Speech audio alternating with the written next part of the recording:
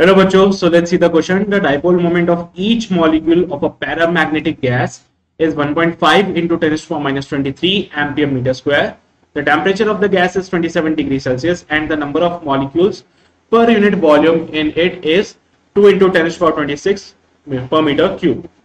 The maximum possible intensity of magnetization in the gas will be, your first option is 3 into 10 to the power 3, second option is 4 into 10 to the power minus 3, third option is 5 into 10 to the power 5, and the fourth option is 6 into 10 to the power minus 4.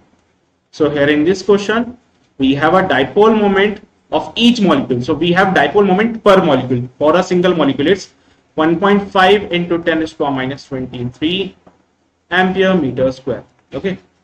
The temperature of the gas is given as 27 degrees Celsius and the number of molecules per unit volume is given as 2 into 10 to the power 26 meter per meter cube. And I have to find the value of I. Now we know the relation that I is equals to m by v, okay, where m is the magnetic moment and v is the volume. So अगर मैं इसको number of molecules से divide कर देता हूँ, so it comes out to be m by n, ठीक है, into n by v.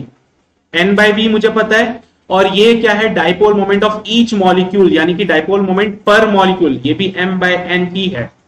तो this part is actually the dipole moment of each molecule बोला है, यानी कि डाइपोल मोमेंट पर मॉलिक्यूल की बात कही है, वो 1.5 है, यानी कि m by n की वैल्यू होगी 1.5 10 to the power minus 23 और n by v का वैल्यू है 2 into 10 to the power 26. Solving it we get a value of 3 into 10 to the power 3. ये आपका पास i का वैल्यू आ गया.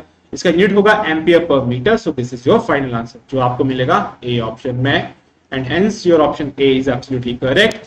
So I hope you got the concept of this question. All the very best.